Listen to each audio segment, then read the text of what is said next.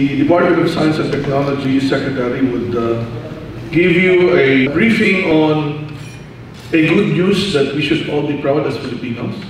And this is about the Philippines ranking in the just released Global Innovation Index 2019, released 5 p.m. in India, 7 p.m. in the Philippines. Magandang umaga sa inyo lahat.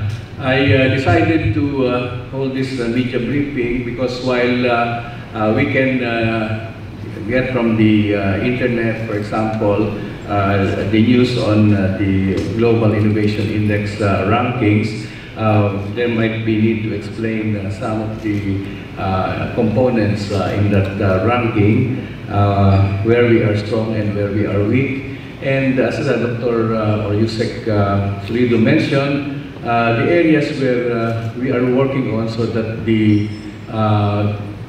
some of the factors that need improvement will be improved. So allow me now to share with you. These are actually information we obtained. Actually, earlier during the day, I was already told of the rankings, but requested that we wait for the official announcement, and that is correct. At 5:30 New Delhi time, it was announced last night. So, the Philippine ranking. This is actually co-published by three institutions: Cornell University in Sayat, which is the management school in France, and WIPO, the World Intellectual Property Organization. The next slide will immediately, will show us what are the components or the framework of the Global Innovation Index. In essence, these are the criteria, okay, in very broad areas. So you can see on the left side, it says institutions, which include the political environment, the regulatory environment, and the business environment. So that is essentially socio-political economic environment in the country. The second one is human capital and research, and this is reflected in terms of our educational system, particularly tertiary education, and with particular emphasis on the STEM areas, okay? And research and development is also highlighted there. Under infrastructure, versus institutions, we have infrastructure, and this refers to our ICT infrastructure, okay, as one. Our general infrastructure, which is really the build that we are doing, and ecological sustainability, okay, that is also considered. Now, there are two areas here below which uses the word sophistication. One of them is market sophistication, okay, where the factors of credit, investment, and trade competition and market scale are rated. Okay, so yung credit, of course, nandiyan na yung factor ng kung ano ang performance ng mga borrowers, for example, or the availability of credit. And you have also investments.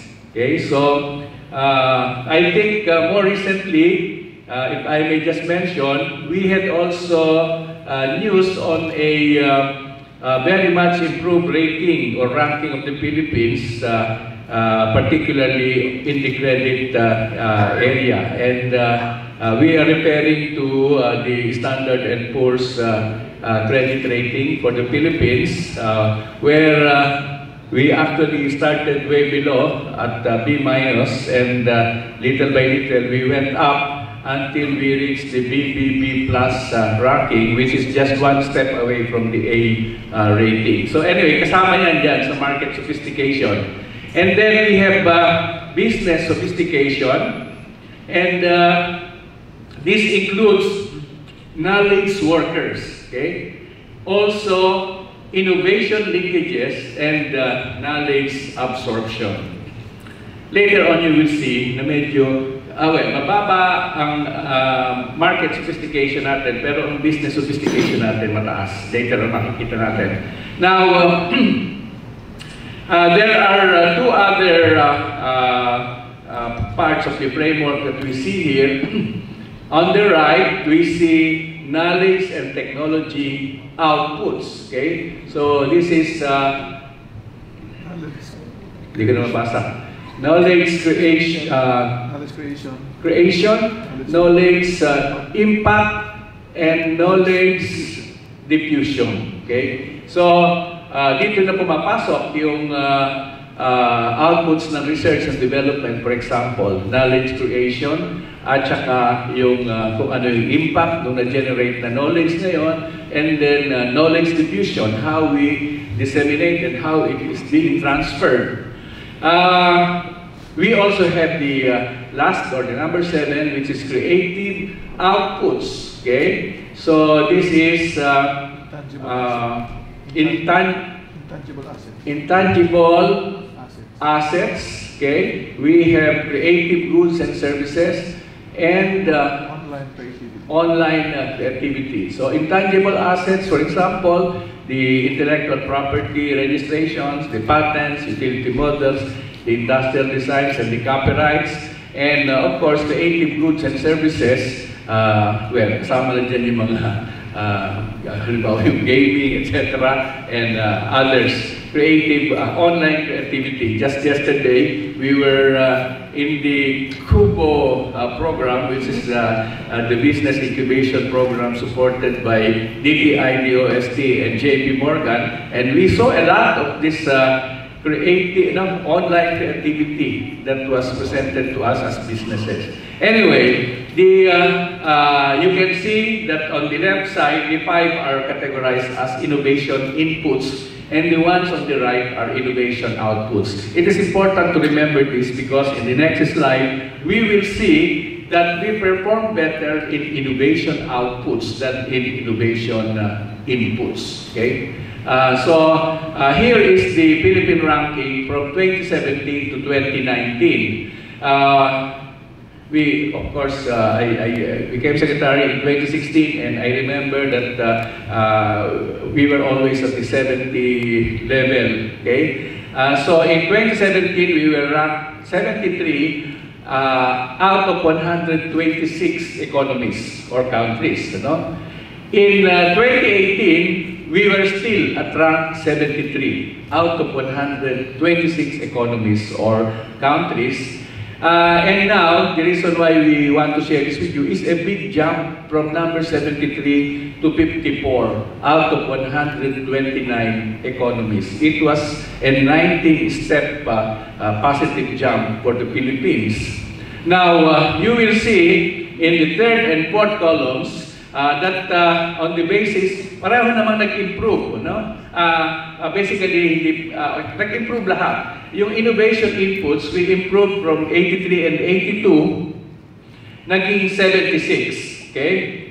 But the more significant improvement was in the innovation outputs, where we had 65 and 68 ranks in 2017 to 2018, and now we jumped to 42. So you can see na yung outputs ang medyo nag-pull up sa ating ranking. Although tumaas din yung innovation inputs, but you can see na ang innovation outputs ang nag-pull up. So we are now, 2019, 54th among 129 economies featured in the Global Innovation Index, 19 ranks higher than 2018 and 2017. And 76 in inputs, 42nd in outputs. Next slide.